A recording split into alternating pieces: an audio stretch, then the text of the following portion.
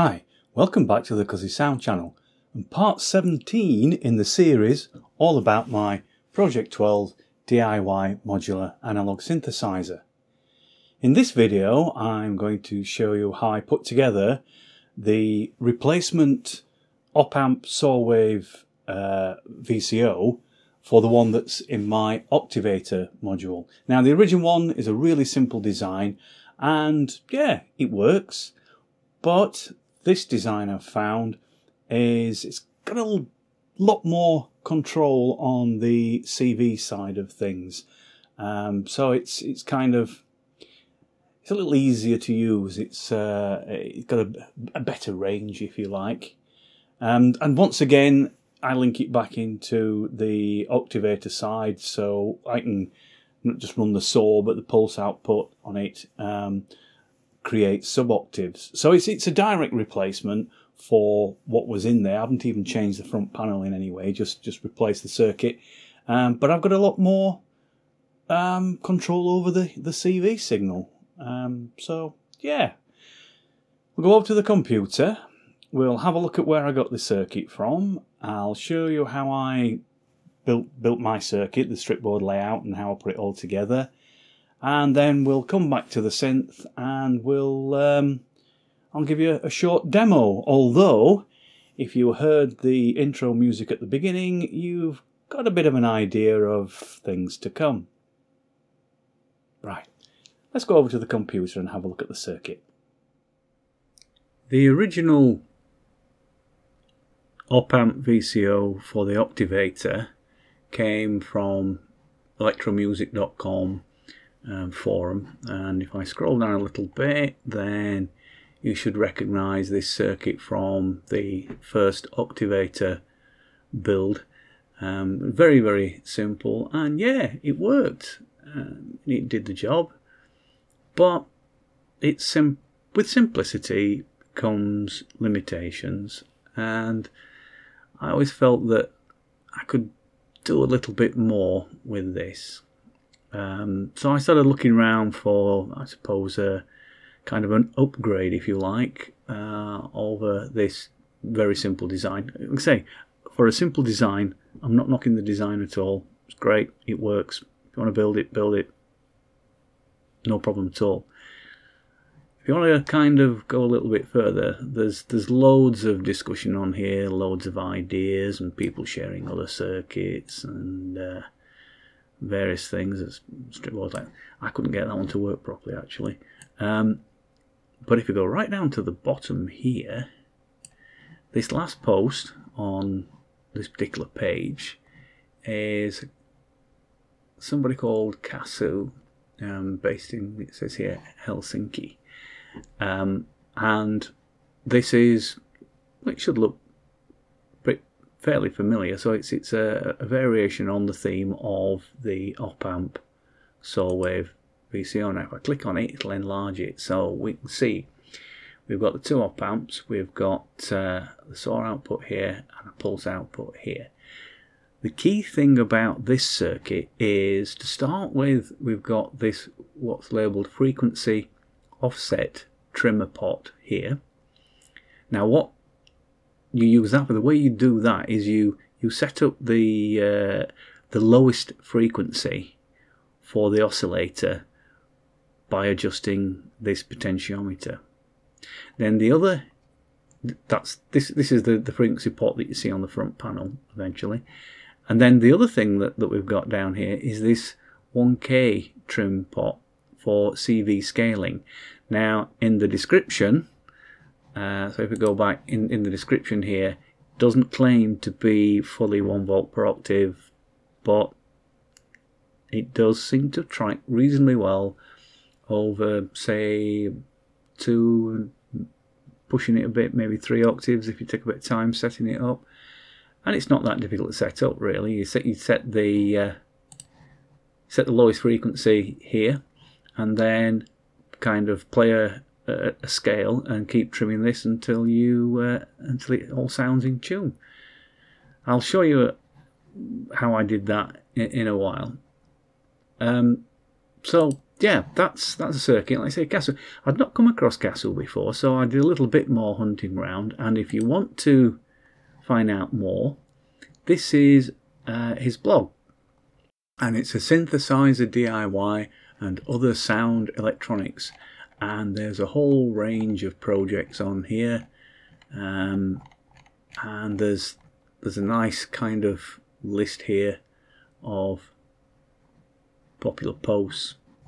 And scrolly at the top, you've got modules. It's even got a store, so you can actually buy circuit boards and things. So yeah, go check him out. Some really good, really useful stuff here.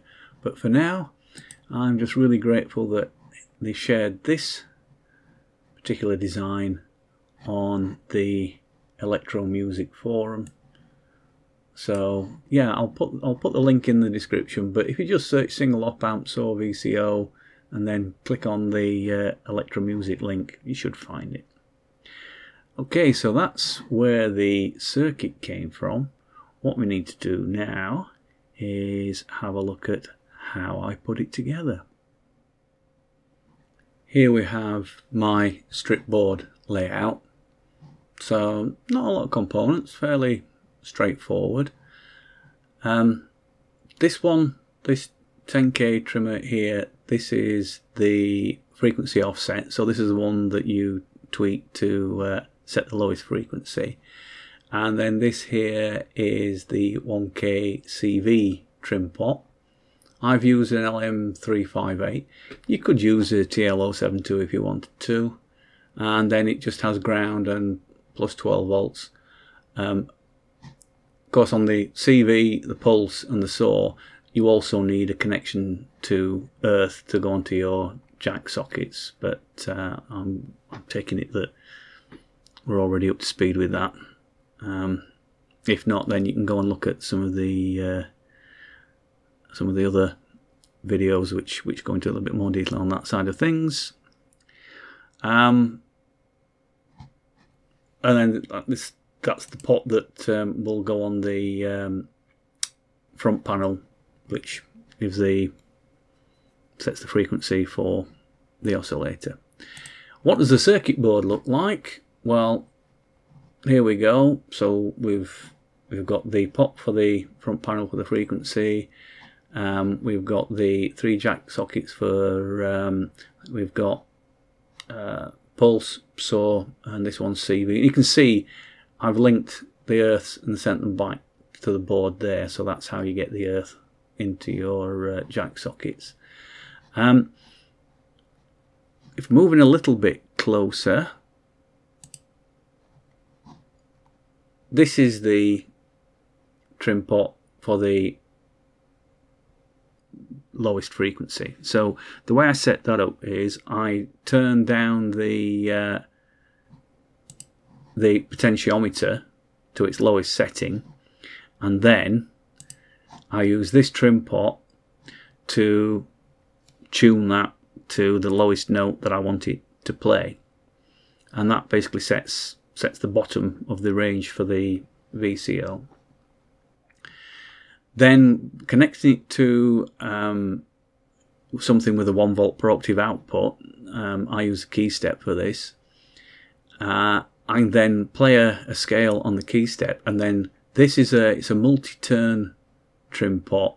This is a 1K multi-turn trim pot, which is the CV trimmer, CV tracking trimmer, and basically just keep trimming this until your scale plays in tune, and that's it. It's pretty much set up.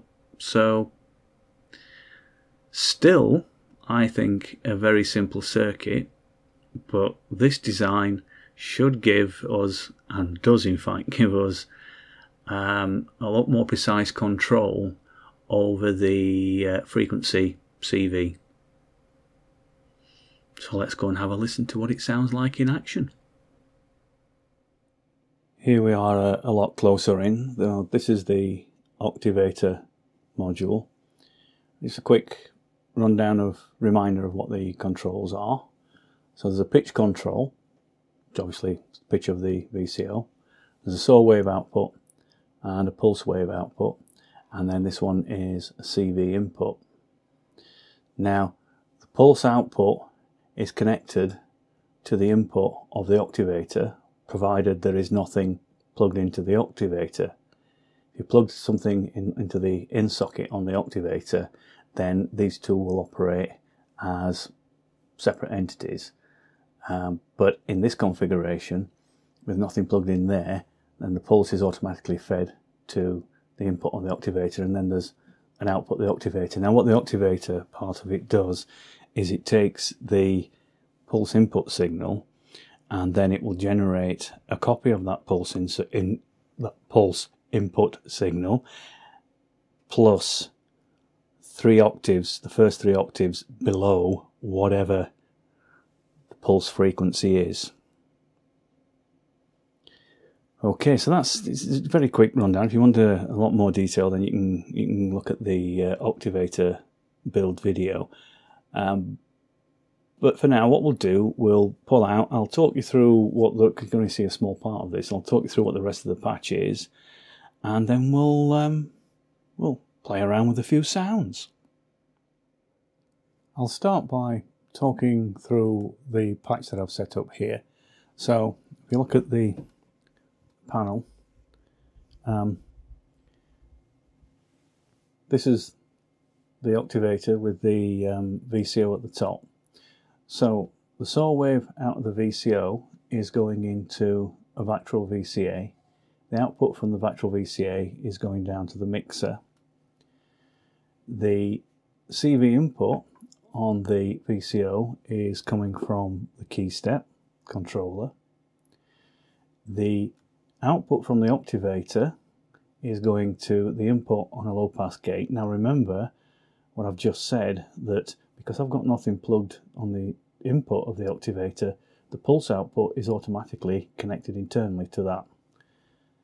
So the pulse is feeding the octivator, and then the output from the octivator is going into another channel on the mixer. And I'm kicking things over. The gate out from the key step is going into the gate buffer, which allows me to split it so I can put one signal to the CV on the out low pass gate and one going up to the CV on the Vactral. So there's no envelopes on this. It's just literally when I hit the key, it opens the gate, which triggers the Vactral or the LPG. That's it, it's on off.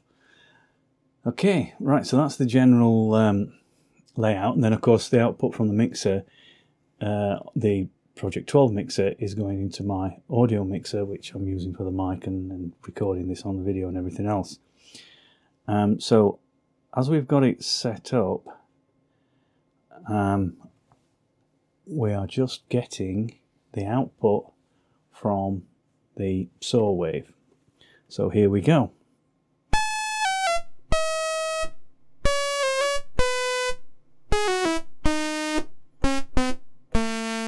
Now you can hear the tracking stays really well up to, you know, a kind of a...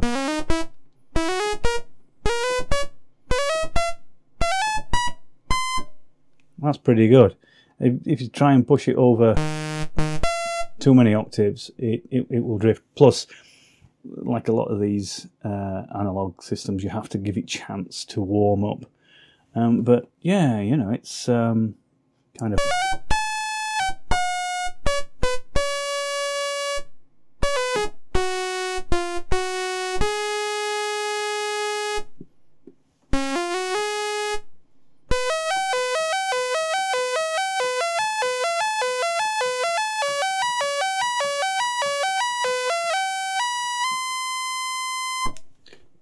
Fluff the keys a bit there, but never mind. But hey, you know, and I can kind of drop an octave on the thing.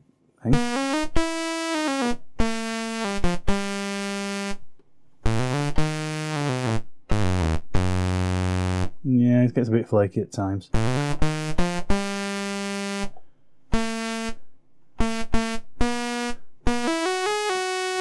Yeah, enough of that. Anyway. that's kind of just the straight. So what I can do, if I can bring in a bit of the octavator,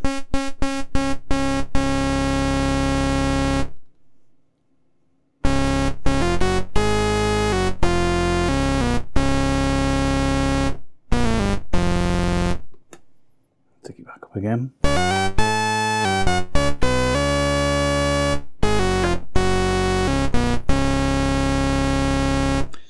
So you can see now we're getting this kind of, it's fattening it out with kind of, it's almost like footage, extra footage pipes on an organ. Talking of which, let's dial in a little bit of reverb.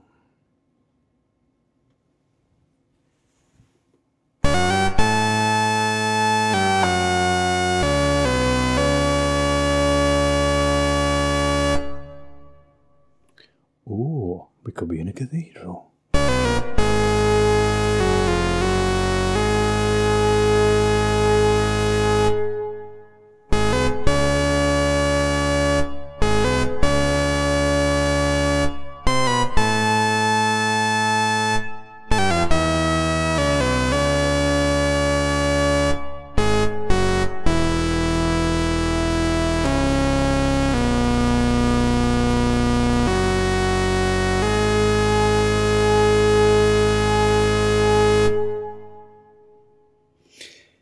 Like I say, you don't always, it's going to be moving the mic, you don't always get perfect key tracking over the full range, but as I said when I was showing the circuit, and as the Casso designed the circuit says, it's not designed to be a fully 1 volt per octave exponential tracking over all octaves. But it's over, say, a couple of octaves, it does tend to track reasonably well, and for most purposes, that's perfectly adequate. But for me, I think it's a really good, really useful upgrade to the octavator. And yeah, hey, I've got myself a DIY modular church organ.